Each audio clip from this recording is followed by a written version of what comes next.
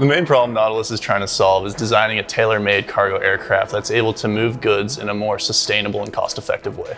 Nautilus' first launch product is a Kona aircraft. To give you some dimensional perspective, there's an 85-foot, 19,000-pound airplane, and it's really ahead of the competition as far as size.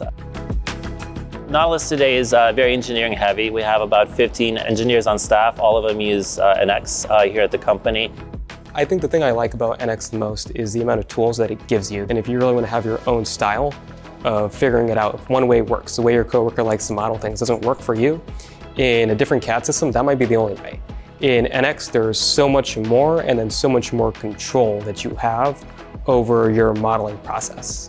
One of the key challenges that we have with our customers and investors is really showcasing the breadth and scope and size of the products that we're building. Although we start to see pieces come alive in our hangar, putting it all together, especially on a large scale, is really challenging. Going through the immersion engineering demo, I was really blown away just by how quickly and seamlessly it worked. And so I was able to really get a good scale of what we're working on real time, which was really awesome to see. The first thing that struck me with the Siemens immersive experience was definitely the scale of our own aircraft. Everything looks about half the size on the 2D screen. So getting an idea for what the actual volume is for the parts that I'm designing was very eye-opening. Nautilus is still taking a lot of feedback from a lot of the airliners that we're currently talking to.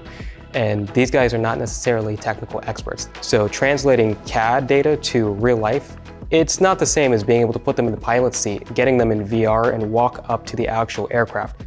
Moving forward, I could see this experience being really useful for the manufacturing and assembly side of things as well. For cable routing, being able to see real time on a bare panel where certain cables need to go, where you have breakouts for your harnesses, where certain terminations are as well. On the collaborative front, different teams who work in different locations are going to be able to come together to solve problems that might be happening on the real aircraft.